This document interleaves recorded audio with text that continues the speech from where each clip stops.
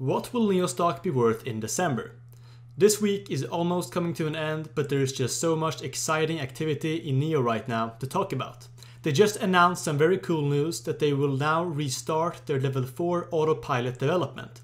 At the same time, we're seeing interesting options activity with tons of people buying call options, betting on NIO reaching some very high levels next month. There are also a record number of people shorting NIO stock right now, trying to push down its share price while at the same time opening up the potential for a massive short squeeze, which can lead to even higher share prices in the future. Let's talk about all this and also what buying strategy I have for NIO right now, so stay tuned. If you are new here, my name is Sam and welcome to the channel. If you find this video valuable, I would appreciate it a lot if you press that like button. It just helps out my channel so much. Also, subscribe if you want to see more NIO and other stock updates and predictions. We're growing faster than ever and I would love to have you on the journey with me.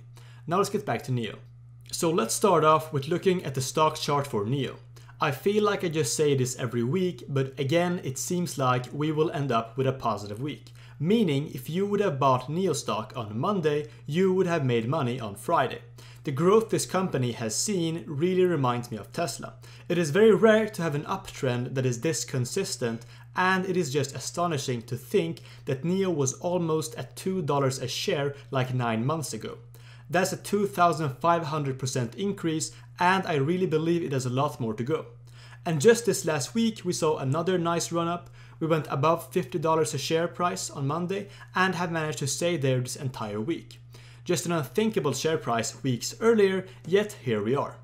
And I believe we can create a nice support level around those levels in the same way the $45 range acted as support weeks ago. And as long as NIO can keep up their great reports and keep meeting their crazy projections, it wouldn't really surprise me to see this getting even closer to Tesla in the future. These guys are really not comparable to regular car companies, and just like Tesla and the new wave of electric vehicle companies in general, NIO is more of a tech company. They are making some great technology that has the potential to revolutionize cars as we know them and create a greener world at the same time. And that brings us to this new technology and the news we got just today. And the announcement that NIO has restarted the development of their own level 4 autopilot technology, and that they are now currently in the team building and data acquisition phase. So for those of you who don't know what this is, it's a level of autopilot where the cars no longer require human interaction in most circumstances, which means that the cars are basically self-driving. And right now, only Tesla is NIO's main competitor when it comes to autopilot, and they are both around the level 2. Although NIO's autopilot is arguably on a bit of a higher level in my opinion, even at the moment, since their vehicles can make and execute autonomous decisions and execute vehicle lane changes, merging, entering and exiting highways without the need for an actual driver. But still guys, if NIO manages to reach level 4 of autopilot, that would be just massive for the company, taking them leaps and bounds above their competitors.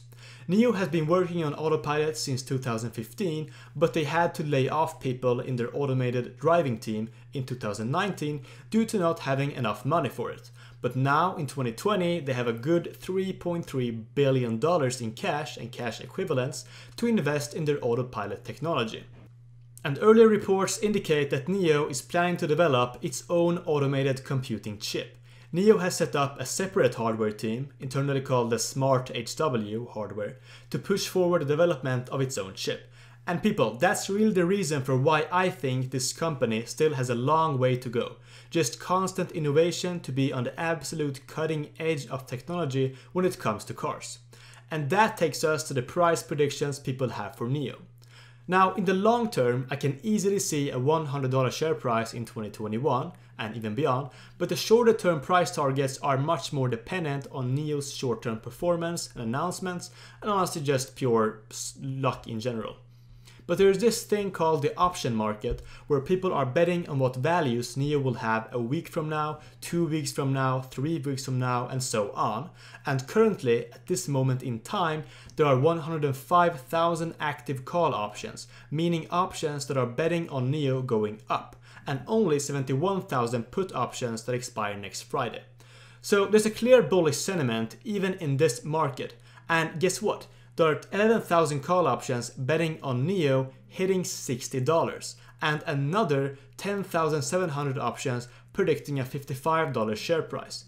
These are the most popular call options right now, so clearly the market is also incredibly bullish on NIO in the short term, even after this crazy run-up we had this week and last week and pretty much all weeks before that. Now personally, I think going up another 20% next week is a bit too optimistic, but still we can learn from this to understand the broader market sentiment.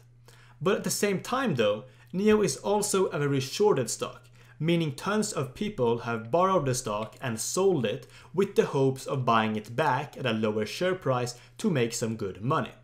Obviously something I disagree with, since I just can't see NIO going down so much in the long term, but regardless, this historical high levels of shorting increases the potential for a massive short squeeze in this stock.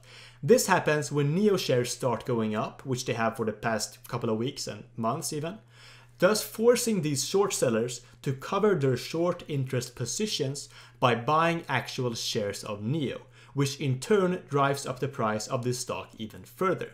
So personally, I'm very excited to see this, and I think a short squeeze is quite likely since NIO is just on a crazy run-up right now, and since obviously I'm bullish on the stock. Right now, I'm just buying a couple of shares every week, even with these current prices, since I believe there is just such a great potential for NIO going even above $150 a share in the coming years. But at this moment, I already have such a large position that I try to diversify and buy into other companies as well. It is very important to not have all your eggs in one basket. No matter how good NIO is, it's always nice to be diversified and just spread your risk. And if you want to get into NIO, you will need to be in it for the long term and just stay cool when the stock dips down. And as I always say, make sure to be diversified and to own a bunch of different stock in your portfolio, and to do your own research before you actually decide to buy NIO stock, since I'm not some financial advisor. And with that, I want to conclude today's video. If you enjoyed this one, make sure to give it a like to help us reach out to more people about NIO and just the case for this company. A simple thing as just pressing that thumbs up button really does help. Also, subscribe if you want to see more similar content, and I will make sure to provide these updates for you. We just broke 4,000 subscribers, and if you watched all the way to this point, and if you enjoyed the content, of course, that's really important, why not subscribe and just join us in the journey to hit 10,000 investors by the end of this year. Thank you so much for watching, and enjoy the rest of your day.